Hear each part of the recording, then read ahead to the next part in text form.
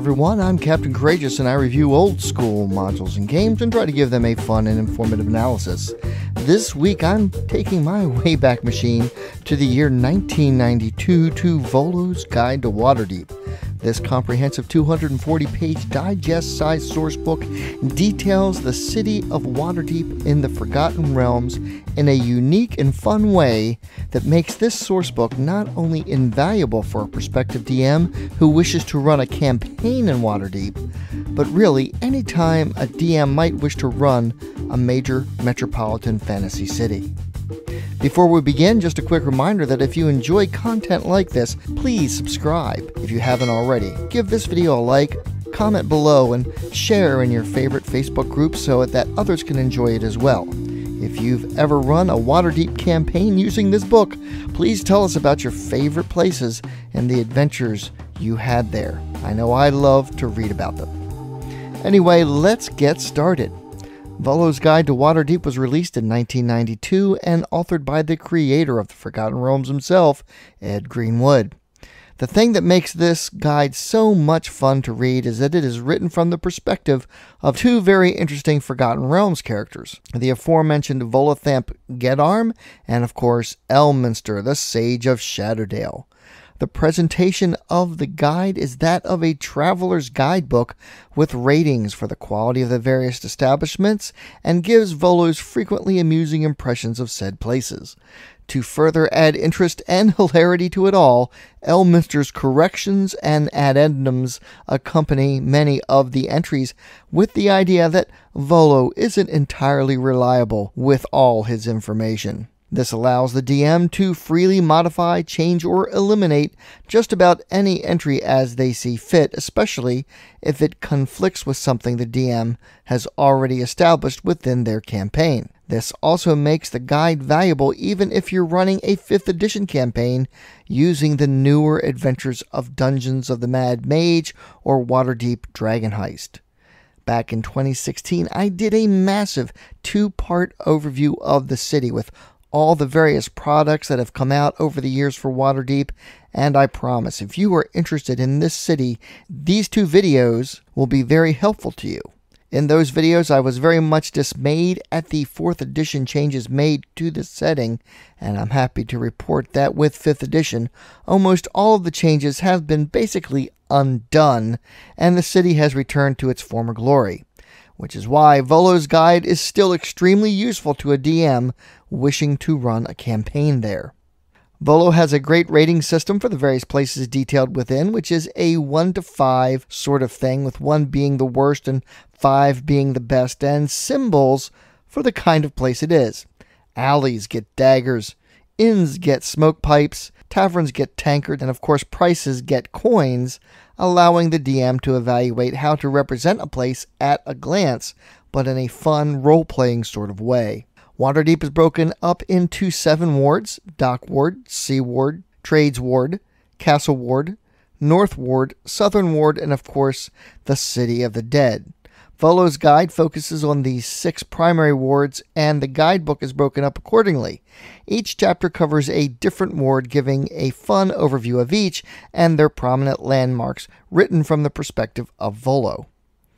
Then the various prominent homes, alleyways, festalls, taverns, inns, gambling establishments, shops, warehouses, and so forth are detailed.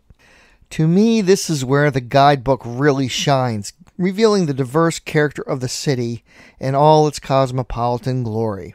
The number of fascinating NPCs that are detailed are too numerous to mention here, but several of them are standouts that anyone visiting the city should take the opportunity to check out. Some of the entries in the Traveler's Guide offer up to 5 sections: the place, the prospect, the provender, the people, and Traveler's Lore.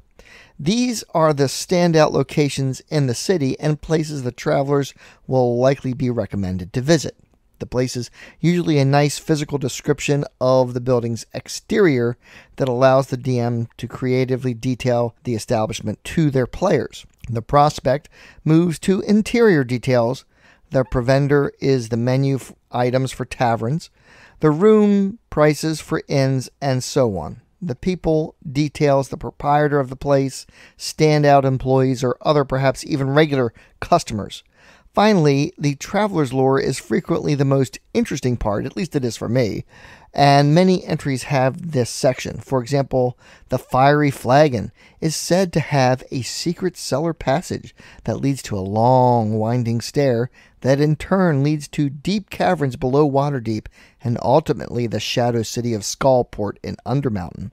Then there's the Gentle Mermaid, a gambling house in Northward. Legends tell of a wizard's curse that causes the death card to randomly appear in certain decks on occasion. A spectral scythe-wielding figure appears and attacks the one who drew the card.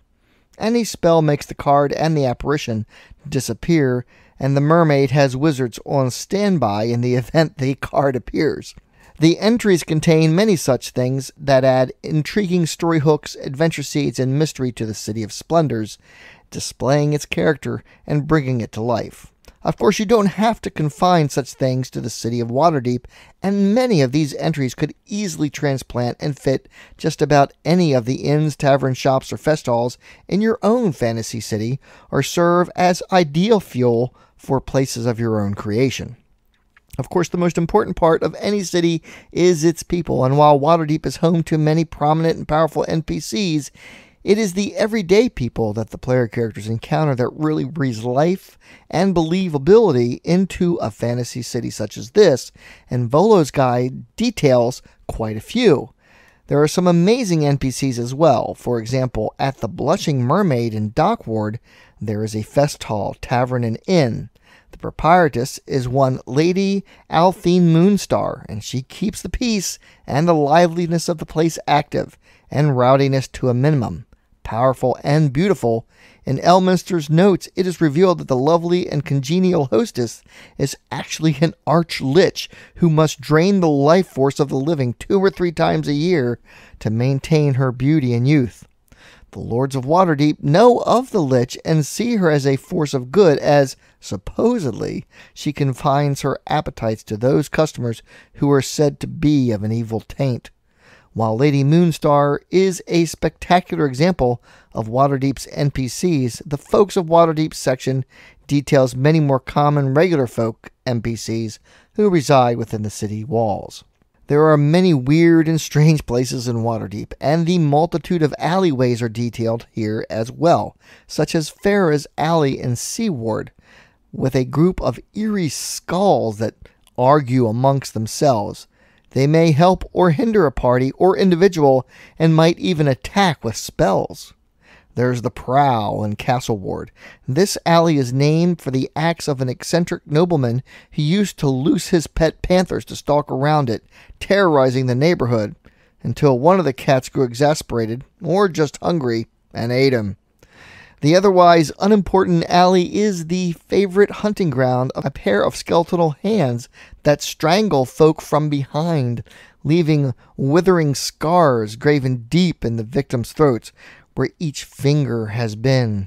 Some folk who have glanced into the alley at night but not entered have reported seeing 2 points of light close together in the air, like floating glowing eyes.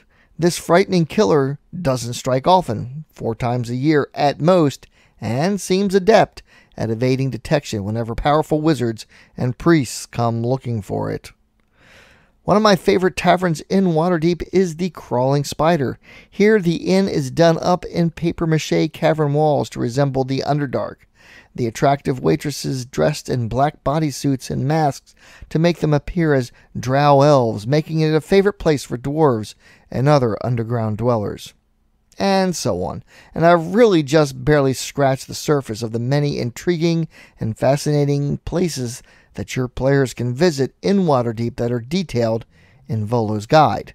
There is a small map included, which is basically a cropped version to allow it to fit inside the digest format of the guide, but it is the exact same map as the one from FR1 Waterdeep in the North. One of the things I've always appreciated about maps of Waterdeep is their consistency, and that's really put on display here as the travel guide is packed with street-level views of the various locations described herein. Here you can see I've done a little comparison between the interior guide detail map with the large scale map from FR1 and Volo's guide, and for fun I also threw in the city system large scale map. The numbering system is consistent between these three supplements, and I go into a lot more detail on them in my full Waterdeep review, but to get an idea, this is what the full city system box set map looks like laid out on the floor. It's just massive. I highly recommend picking up the PDF version of this so that you can put together detail maps of your own. As always, links for Volo's guide and everything I'm showing you for Drive-Thru RPG is in the description.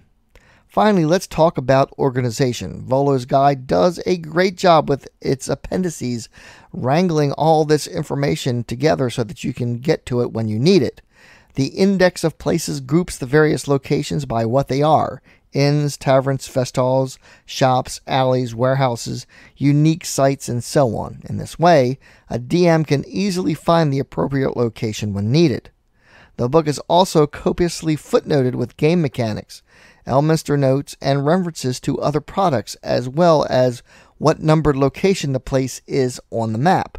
Moreover, the more you use it, the more easily it becomes to find the places that you want. The cover art for Volo's guide is by Rob Ruppel and is a near photographic likeness of Clyde Caldwell, one of TSR's classic artists themselves. Interior art is by Valerie Valusic, and her many pointillism portraits throughout the book do a great job of representing daily life in Waterdeep.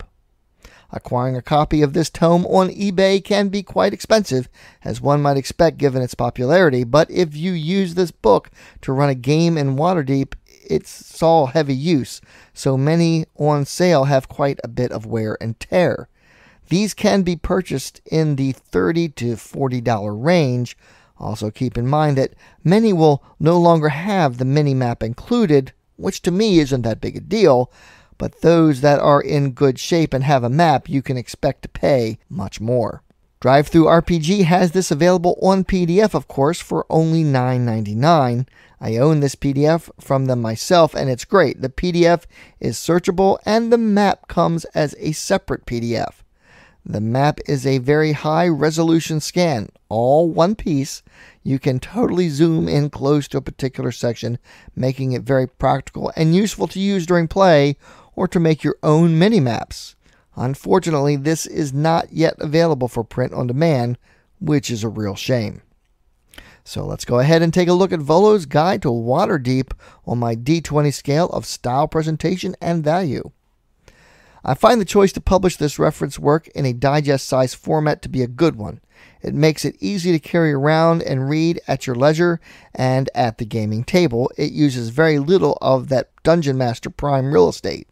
Further, the in-character narratives of both Volo and Elminster add considerable enjoyment to the reading, which makes it very easy to translate the flavor and style of the city at the gaming table.